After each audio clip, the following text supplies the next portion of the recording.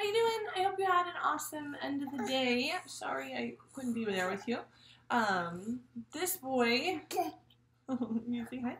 This boy has pink eye and an ear infection. So I am not going to be at school tomorrow, Wednesday. But I am going to do our video for tomorrow's lesson right now, and then tomorrow I'll post another video. So as far as lessons go, I'll definitely still post the videos, but you guys will have a sub on tomorrow, which is Wednesday. And I'm sorry to do that to you, but Georgie needs mama here. So here we're going to get into our lesson, and we're just going to continue modeling. I hope that it's becoming a little bit easier for you guys now that we're working on our third lesson with the modeling a fraction of a fraction. Just remember, just remember to stay consistent, Bubby, to draw your columns first. Oh, sweetie. And then your rows. And it's going to be, oh, thanks, babe.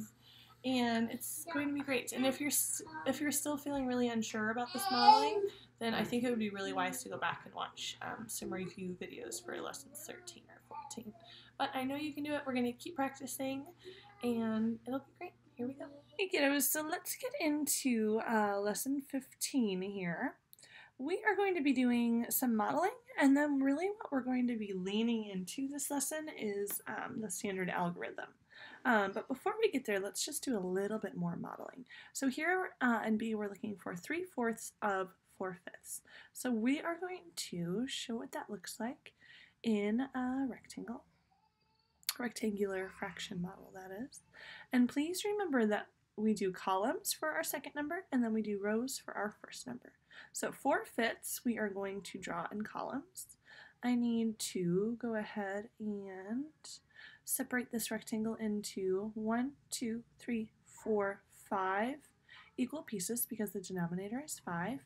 And then I'm going to shade 4 because we're looking to shade 4/5. So I'm shading in 4/5. Our second number is in columns. So there we have our 4/5. And now 3/4, we're going to put 3/4 or fourths on top of our 4/5, but in rows. So I'm going to make 4 hopefully pretty even rows. So now we started with fifths, now I've put rows on top of 4/5. We have 4 equal rows, and I'm interested in 3/4 of my 4/5. Do you see how we have 1, 2, 3, 4 rows? We have 1, 2, 3, 4 fourths. I'm not interested in 4/4. I'm just interested in 3/4. 1, 2, 3/4. But I'm not interested in 3/4 of my whole. I'm interested in 3/4 of 4/5. So I'm going to shade where my 4/5 intersects with my 3/4. So I'm looking for 3/4 of 4/5. So I'm going to shade that, and then I'm going to circle it. So do you guys see how this is 3/4 of 4/5? So we have 1, 2, 3/4 of 4/5. Now we need to figure out how many squares live inside of 3/4 of 4/5. Well, we have 1, 2, 3, 4, 5, 6, 7, 8, 9, 10, 11, 12. Okay, so 3/4 of 4/5 is equal to 12. It's my numerator, and then this rectangle is now divided into how many boxes? Well, we have 1, 2, 3, 4, 5 across, and it is 1, 2, 3, 4 tall. So 5 times 4 is 20. So 3/4 of 4/5 is 12/20. We're going to really start focusing on simplifying here. So 12/20 can be simplified into an equivalent fraction. The numbers are a bit smaller.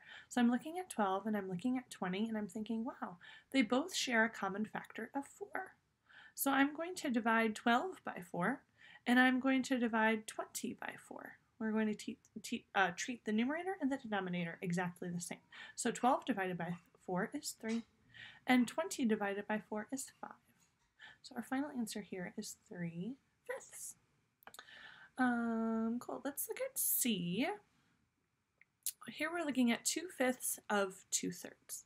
So we're going to do columns for 2/3, and we're going to do rows for 2/5. So let's go ahead and draw that rectangle, a rectangular area model, and then we're going to show 2/3. So I need to draw 3 equal columns, and then we're going to shade in 2. So we'll have 2/3. So here we have 2/3. I'm looking for 2/5 of 2/3. So we're now going to add rows. We're going to add 5 rows, equal rows, hopefully, on top of our 2/3. So I have 1, 2, 3, 4, 5 rows, or 5/5. We're interested in 2/5 of 2/3. We're not interested in 2/5 of one whole. We're interested in 2/5 of 2/3. We're interested in 2/5 of the shaded area. So that means 2 rows of the shaded area is what we're looking at. So here's our first row. Here's our first 5th, but I need 2/5. So that's 2/5 of 3/5 in yellow. 2/5 of 2/3. The 2/3 was shaded in red, and then I went across and I shaded 2/5 in yellow. So what we've isolated now is 1, 2, 3, 4 boxes. So these 4 boxes show us 2/5 of 2/3. So our answer here is 4 over, okay, so we have 3 across and we have 5 high. 3 times 5 is 15. 4/15 is 2/5 of 2/3. And this cannot be simplified. That is the simplest version. Okay, so that's our modeling. I'm hoping that that's starting to really make a lot of sense to you guys at this point.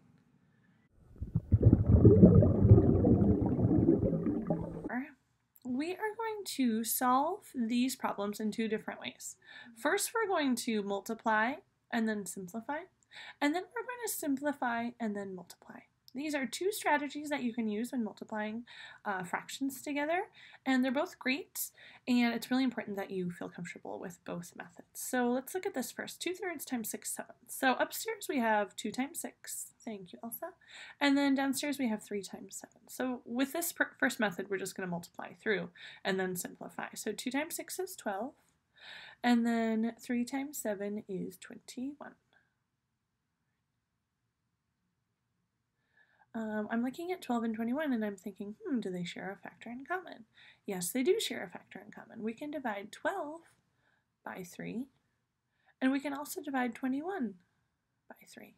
When we divide 12 by 3, we get 4. When we divide 21 by 3, we get 7. So this is our simplified version. So now we're going to do this problem again, but this time we're going to simplify and then multiply. So same upstairs, same numerators, 2 times 6, and then 3 times 7. The difference with this method is now that we're going to analyze these numbers, and we're going to think, do these denominators have any factors in common with the numerators? The answer is yes. 6 and 3 share a factor in common. We can divide 3 by 3 and get 1. We can divide 6 by 3 and get 2. So here we simplified, and now we're going to multiply. The numbers are much smaller, so it's probably going to go a little bit more quickly. So 2 times 2, we know that is 4, and then 1 times 7 is 7. Beautiful. So we have the same answer. Life is good. 2 different methods. Let's try that again. We're going to solve D in 2 different ways. We're going to multiply and then simplify. And then for our second turn, we're going to simplify and then multiply. So 4 times 3 up top here for D. And then 9 times 10 at the bottom. So here we're just going to multiply through. So 4 times 3, you guys know, is 12. That's my pen. Is 12, and then 9 times 10 is 90. Okay, so we need to get this into smaller terms.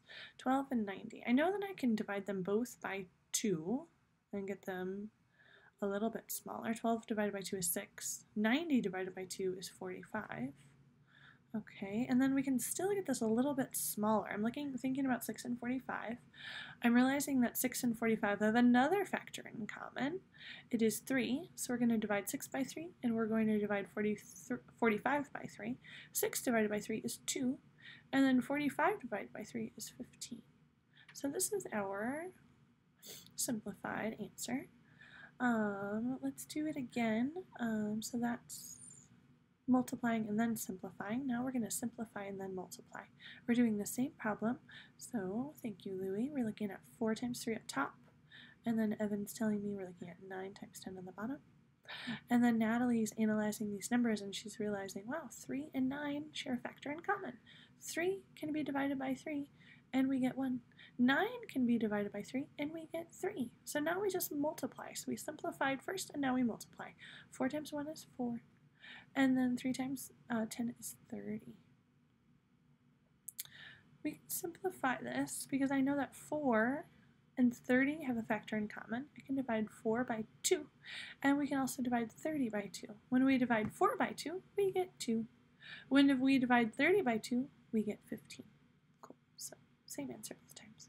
Okay, guys, so in lesson 15, you're going to be doing 2 different versions. You're going to do your multiply and simplify, and then you're going to do your simplify and multiply. You're going to do a little bit more modeling just to really cement what it means to find a fraction of a fraction. But really what we're doing here as we move forward, you guys, is working on the traditional algorithm and also working on the simplification bit. So I'll miss you guys tomorrow. Be your wonderful, great selves and make it a great day.